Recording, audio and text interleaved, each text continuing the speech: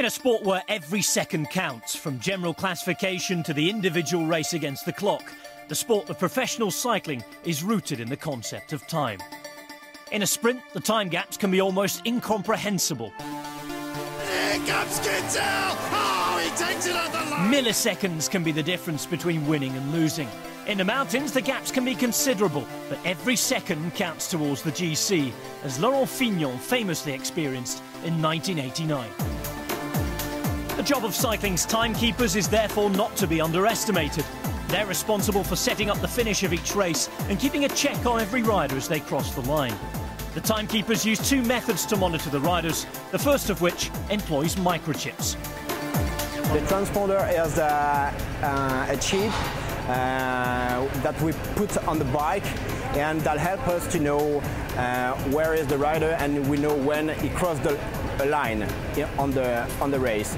And on this way we use only for TV information in order to help us, and on not on time trial, on basic stage we use to help us to know where is the leader.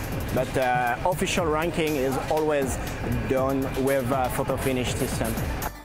While the chips enable the timekeepers to quickly identify the riders, the official standings are calculated using bespoke cameras fitted either side of the road, which, when cross-referenced, enable the team to determine the order and times of the cyclists as they cross the finish. This camera, it's the same for the athletics sports or motorsports.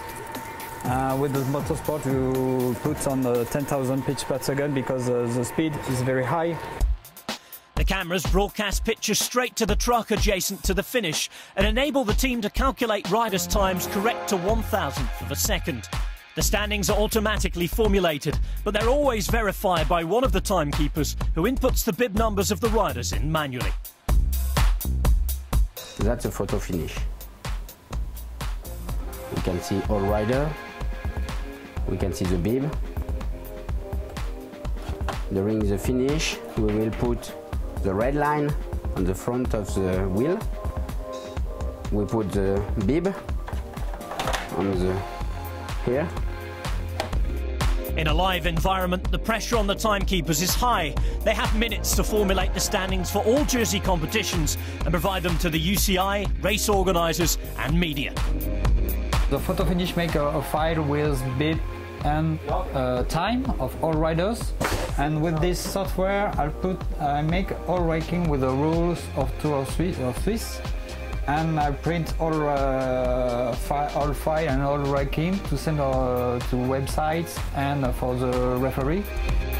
Following the podium ceremony, the team have to de-rig all the equipment and make their way to the end of the next stage. The clock is forever ticking around the cycling sphere.